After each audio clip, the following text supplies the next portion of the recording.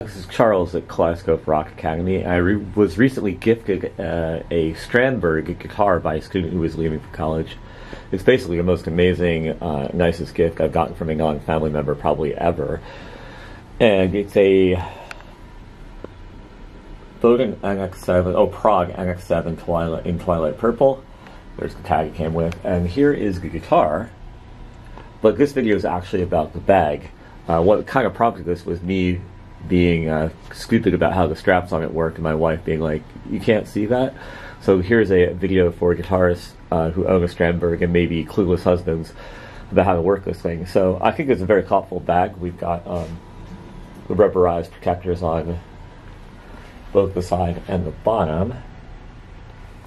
And of course, so you know it was designed in Sweden, we've got the little Sweden tag. So this side of the case or the bag is pretty basic. You got your handle, but we flipped it over, and inside, when it came, these two back straps were tucked inside the zipper here, but you can pull them out. This, I guess, is a little ID card area. That's actually where this was when I got it. Another handle on the side. This is kind of like a little strange pocket for, like, I don't know, picks. Anything small you want to put in there. But you can pull these out of these little slots here, and these are the bottom side where the back strap attaches.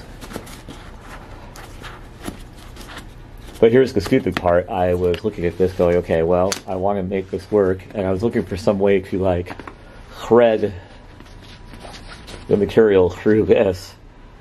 And my wife was like, no, can't you see? It just goes like this. So let's see if I can do this. Yep, it's kind of magnetized. And when you take it off, you just kind of, hold on, hard to do with one hand. It comes out like that, snaps back in. It's really simple. And I guess gravity is going to really hold it in tighter as you hold the whole case. So that was the dumb part that this clueless husband couldn't figure out. But hey, that's why we have significant others, right? So that's a pretty cool little design. And that's how that works. And then I was like, what's this down here? Well, they gave you a rain bag, I guess, to go over the entire case. That's really thoughtful of them. It's like they thought of everything with this guitar. Let's take a quick tour of the inside. Got a little strap for securing the guitar, and this just slides in. Whoops, not on camera here. This piece, we'll get this right. Yeah, this piece just slides against that. Pretty obvious. I didn't do it right there because one hand it's hard. And then all the information about the guitar is in this zipper pocket. That's where the whammy bar was, and adjustment tools. And one more tool I'll show you in a sec. Because of course I started playing this guitar without actually looking at all the stuff it came with because, you know, eagerness. Pocket for music, not zippered.